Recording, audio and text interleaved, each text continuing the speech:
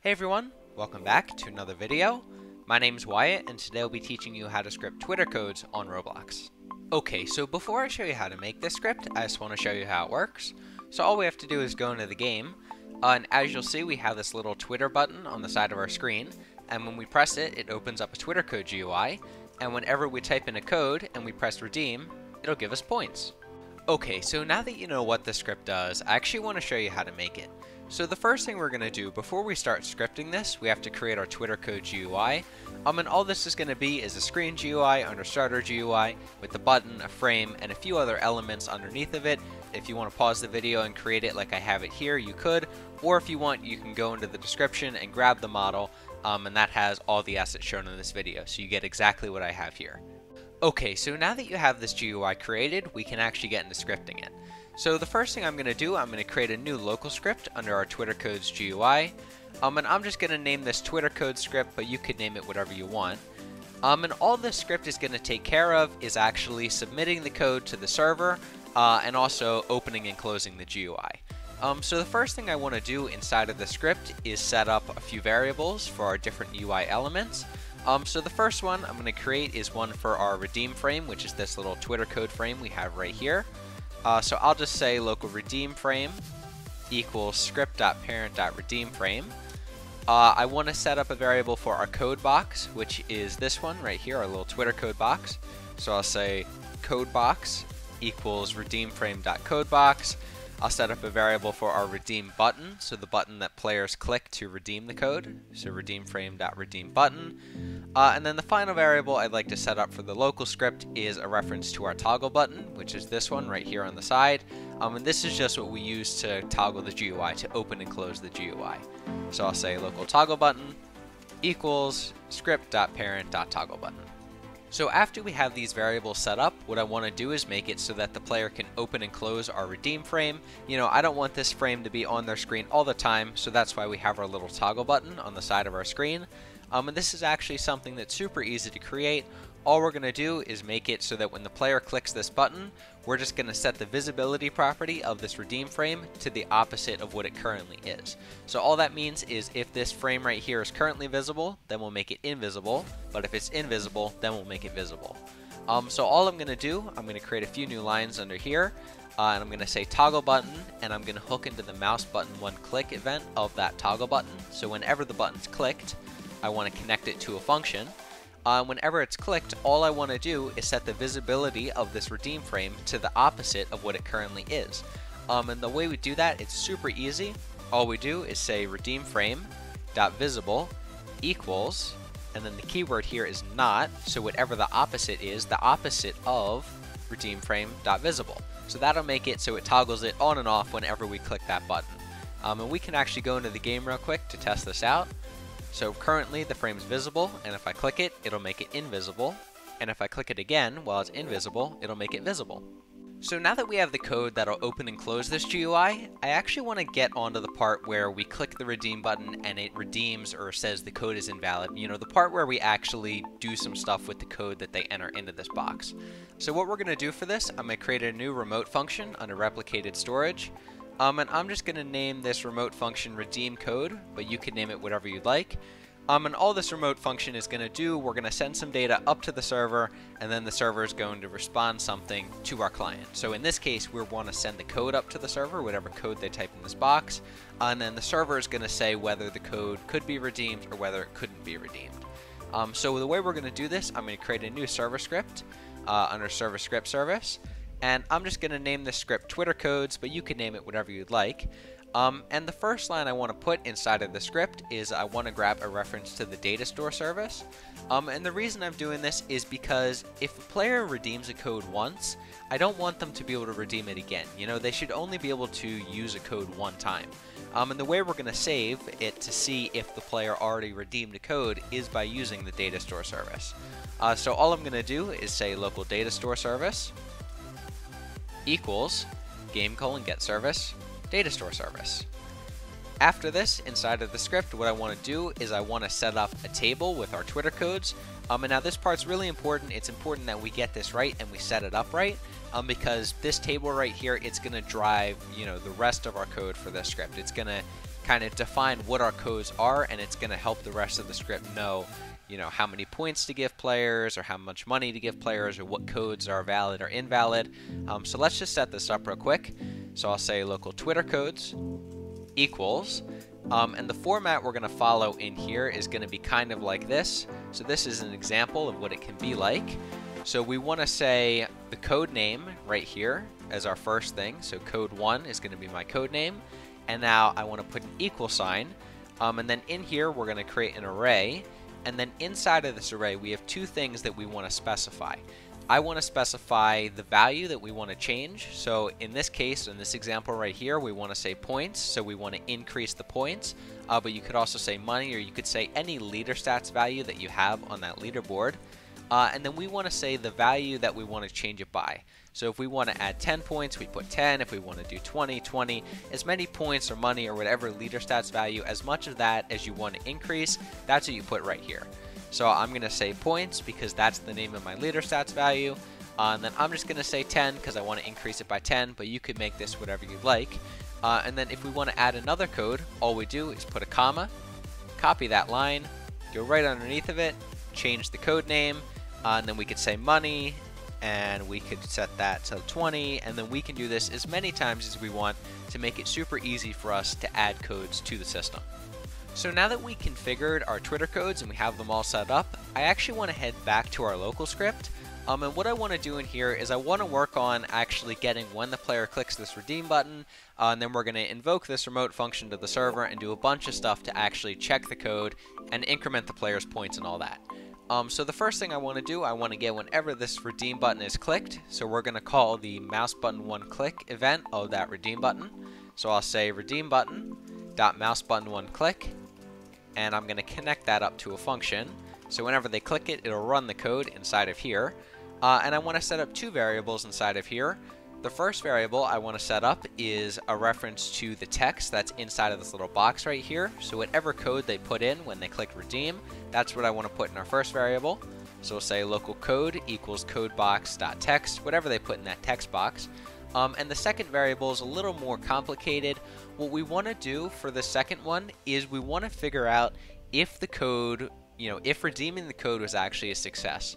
So if we invoke the server, if we invoke this remote function to the server, and it returns true, then the variable is going to be set to true. If it returns false, then it's going to be set to false.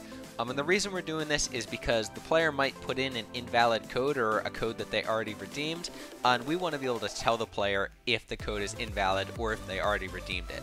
So we're going to say local redeemed equals, and that's going to be equal to whatever this remote function returns. So we're going to say game.replicatedStorage.redeemCode :invoke server, and then we want to pass in a code. So we're sending this code up to the server so that our server script can handle it, and then what we're getting back is going to go into this variable whatever our response is from that function. And that might be a little bit confusing now, but it's going to make sense a little bit later when we actually get into coding the server script. So after this, what I want to do is display different things based on whatever the response was from our server script. So I want to say, if the code was invalid or if the player already redeemed it, then I want to put that here. I want to tell the player that it was invalid or they already redeemed it. But if it was successful, I want to tell the player that they successfully redeemed the code. So what we're going to do, we're going to say if redeemed is equal to true. So if they actually redeemed the code, if it was successful, then what I want to do is I want to set the codebox.text to nothing. So it's going to show the placeholder text. We're going to get rid of whatever text they typed in here. I want to set the placeholder text of the code box. So codebox.placeholder text. I want to set that to redeemed code to tell them that they redeemed the code. And then I just want to wait 1 second, and then I want to set the placeholder text of this code box back to what it was before, which is Twitter code here, so that if they want to enter another code, they can. So we'll say Twitter code here. So that's if the code is valid. If they successfully redeem the code, it'll show that in the box. Otherwise, what we want to do is we want to say if they weren't able to redeem the code, if it was invalid, or if they already redeemed it. I'm just going to copy from line 15 to line 18. We want to tell the player that the code was invalid and that they didn't get any reward for redeeming it. So we'll say invalid code rather than redeemed code. And then we're just going to set the text just like we did up there. We're going to set the text back to Twitter code here. And that's actually all we have to do for this local script. Local script's completely done. Now we can head back to the server script and actually work on the part that will redeem the code. So inside of the server script, the first thing that I want to do is actually get when this redeem code remote function is invoked to the server.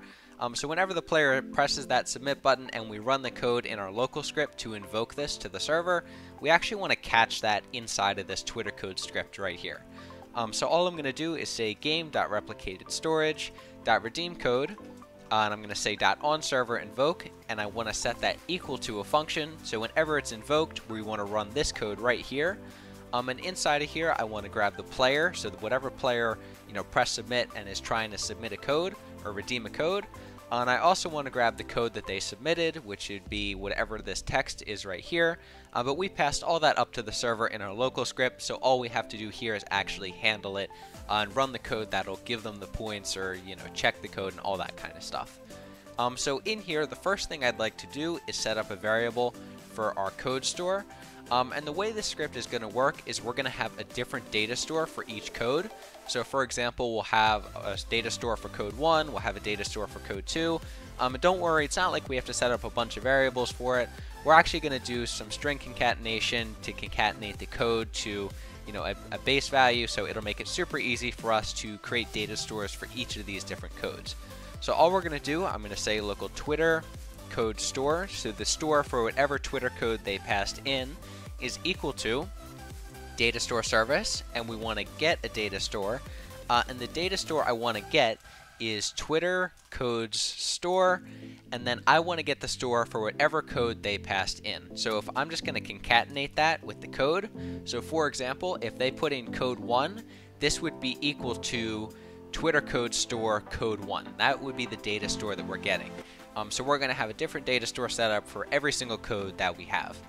After this, I want to see if the player actually redeemed the code, so we're going to use this data store and we're going to see if they already redeemed it. So we'll say local player redeemed code, and this is going to be equal to true or false based on the response. We're just going to say equals Twitter code store colon get async, and then player.userID. So if they already redeemed the code, this will be set to true, but if they didn't redeem the code, this will be set to false. So at this point in the script, we pretty much have everything set up. All we have to do now is check to see if the players redeem the code and if the code exists, or if they haven't redeemed the code, or if it doesn't exist, that type of thing. So all I'm going to do, I'm going to create an if statement. So I'm going to say if Twitter codes code. So if the code currently exists, if the code that they submitted is in this table right here, if we created the code, and not, that not is important, and we're going to say player redeemed code. So if the player didn't redeem the code already, so they're good to redeem it, then what I want to do in here is I want to redeem the code because they actually haven't redeemed it and the code exists, so we're good to give them the points or the money or whatever reward we want to give them. Otherwise, what I want to do in here, so if that hasn't happened, I want to error out and tell the player that they can't redeem the code. And this is actually really easy to do after here. All I want to do is I want to get the leaderboard value name. So for this one, it would be points. For this one, it would be money. So we're going to do this for each code. So I'm going to say local leaderboard value name. And I want to set that equal to our Twitter codes. And then the code, so whatever code they submitted, so code 1 or code 2. And then in there, I want to get the first index of that array. So in this case, it would be points for the first one if they said code 1, but it would be money if they said code 2. And then the second variable I want to set up is the amount to give player. So whatever leader stats value it is, however much of that we want to give to the player, that's what this is going to be equal to. So amount to give player equals Twitter codes code 2, so whatever the amount is, 10 or 20. And then finally, I actually want to use this value name right here to get the value, the leader stats value underneath of the player. So we're going to say leaderboard value equals player.leaderstats, and then we're going to pass in leaderboard value name. So whatever that is, let's say it was, points, it would say player.leaderstats.points, but if it was money, it would be player.leaderstats.money. And just so you guys know, I don't actually have anything in here, with this script that's going to create these leader stats values, you have to create those on your own. I have a video to create a point system and a video to create a currency system if you want to watch those, but you have to have separate scripts that are actually going to make those leader stats values. But I expect a lot of you guys will already have those in there for your cafes or hotels or whatever type of game you're trying to make. After this, what I want to do is I want to increment that leaderboard value. So if it was points, we'd increment that by 10. If it was money, we'd increment it by 20. So we'll say leaderboard value dot value equals leaderboard value dot value plus the amount to give player. So we're just going to add that on to whatever they currently have. And then after this, we only have 2 more lines to go in this script. I want to set the value in the data store for this code. I want to tell the data store that the player already redeemed the code since we just redeemed it. So we'll say Twitter code store colon set async. We're going to set the value for this player, player.userid, and we're going to set it to true because they've already redeemed the code. I'm going to return true after this to tell the client that they successfully redeemed the code. And then I'm going to create a new line after line 34, and I'm just going to return false because in here is where we error out, and we want to tell the client that we errored out and that we're not able to redeem the code. Okay, so that's actually all we have to do for the script. We're all finished for today. If we go into the game, as you'll see, we can open and close our GUI by pressing our little Twitter button on the side. We can type in a valid Twitter code and press redeem, and it'll give us points like this, and it'll say redeemed. If we type in that code again, because it's using data stores, it'll say invalid code because we already redeemed it. And if we type in an invalid code, something that never existed in the system, and we press redeem, it'll say invalid code. And that's it. You now have a fully functioning Twitter code system. Thank you so much for watching, guys. I hope you learned something new today about scripting on Roblox. As always, I'll have the pasted in link with the code and the Roblox model link with all the assets shown in this video in the description, and I'll see you guys later.